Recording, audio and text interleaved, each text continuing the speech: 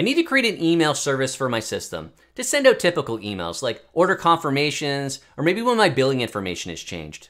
I'm Derek Martin from CodeOpinion.com, but what does this email service actually do and how do we communicate with it? Well, we have a few different options and one of them is intuitive but might not be obvious. So the first option is using publish subscribe, an event-driven architecture, meaning that we have some service that's publishing events like the order was placed event, and then we can have some email service that's consuming that type of event so they can send out the order confirmation. So maybe we have service A, it's the one publishing that event, and then we have this email service that's consuming all these different types of events from all these different types of services, and it can actually be the one sending out the email. That could be with AWS SES, SendGrid, whatever the case may be. But we just have all these different services publishing all their respective events, and we have this email service that's consuming and aware of all these events so it can send out those relevant types of emails. Before I get into more solutions and the trade-offs, I want to thank EventStore for sponsoring this video.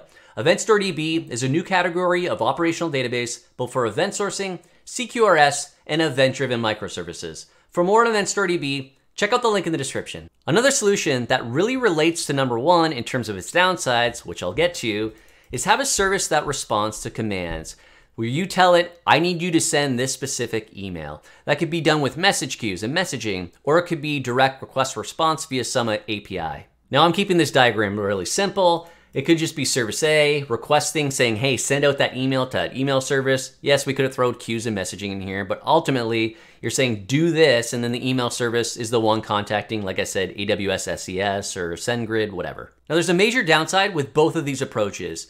Sure, they have different ways of communicating, but that's not the issue. The issue is what's actually in the contents of the email. So here's an email that I received of when my order was shipped. And I'm gonna point out some of these boxes and how they relate to each other. So this first one says shipment of one item. Then I have my shipment details of the carrier, the tracking information, who it was shipped to, me. It also again contains the information about who it was shipped to. So that's the shipping information. And then we also have this box here, which is relating to billing information. So my payment type, which I paid by MasterCard, I have billing information here, my bill to address. And then lastly, at the very bottom, this was actually the contents of my order. This means we have to do some type of composition and get data, likely from other services or other places, to compose this email. This means that we have to do all this composition in our email service. So in reality, let's say we were doing, regardless of whether you're consuming an event or you're consuming a command or you're directly calling it, that means that when you said, hey, I want you to send out this shipping email, well, really that email service needs to fetch information from one service, probably another service, maybe another service, to do all that composition so that it actually can even send out that email. Now there is a third option, which I think is intuitive, but might not just be obvious, which is the producer is the consumer. And what I mean by that is whether you're using commands and queues or events and publish subscribe, is that the service that actually is producing the event or the command is actually the one consuming it. So in the case of shipping that email that my order was shipped, it's not that we have a separate email service that's responsible for doing that composition. It's actually the boundary that is producing the command or the event. So likely our shipping service. But then to avoid having to call other services to get that data, that means that you either one, need all the data from other services to be able to compose that email, two, you're fine with reaching out to those other services, or three, you just don't include that information in the email to begin with. And that's an option that seemingly is taken because looking at my inbox and the different types of emails I was receiving, there was very specific information and not really a composition of things like this. Now there's different reasons for that. Some of it could be privacy, etc. But you usually had to go to a link, then actually go to the website, go into your account, etc. But it's still very narrow what was in the email, so there wasn't a lot of composition happening. But maybe you do need to do composition. What's the solution? Now, although I'm not in love with it, it's simply using request response and APIs to get that data when you need to compose the email.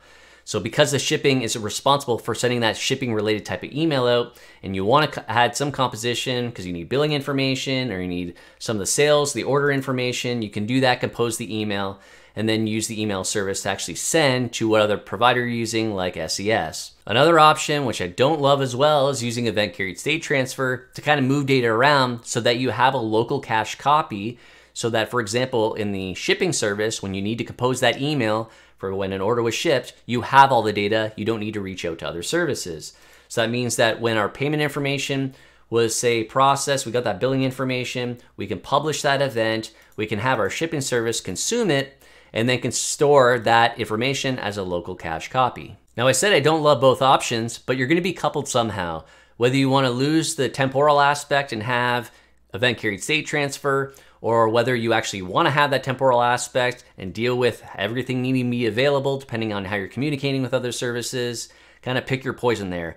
Preferably, you just don't have to do this composition in an email, but I understand it happens. So this means this third option is you don't have an email service necessarily, because in my example of needing to send out, say, shipping information, is that you already have that within your shipping service, whatever boundary does that.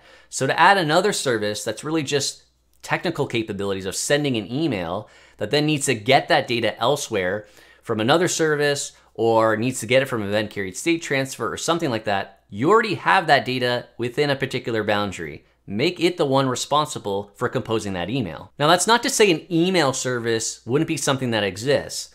A service is the authority of a set of business capabilities. So is sending email business capabilities? Sure, but what about the data ownership behind that? What data does the service own? Well, it really doesn't own any of that shipping information, but there is data it can own. And that data is related to emails. If you've done any work related to emails, kind of at volume, you know there's things like reputations and things that you need to maintain so you can actually send emails out. But there are things like email events of deliveries and opens that you might want to track. Bounces, spam, unsubscribes, all that data is related to you sending out emails that you want to maintain. And an email service is what would own that data because it's responsible for actually sending out the emails with, say, something like AWS SES as the example. So an email service can exist. It's just not necessarily where you'd be doing the actual composition of generating the emails. A member of my channel inspired this video by asking this question in our private Discord. If you want to get access to that private Discord and join my channel, check the links in the description on how to join. But hopefully this video gave you a different idea about maybe where you compose emails, what an email service might actually be, and just different ways of thinking about it. A lot of this kind of, as always, trade-offs and context is king about what your contents of your emails are. Are you doing composition? Immediately, I think people just kind of go to the notion of, well, I need a service because I've got to do something very specific, when it really probably relates to something else. So hopefully you found this video helpful. If you did, please give it a thumbs up. If you have any other thoughts or questions, make sure to leave a comment. And please subscribe for more videos on software architecture and design. Thanks.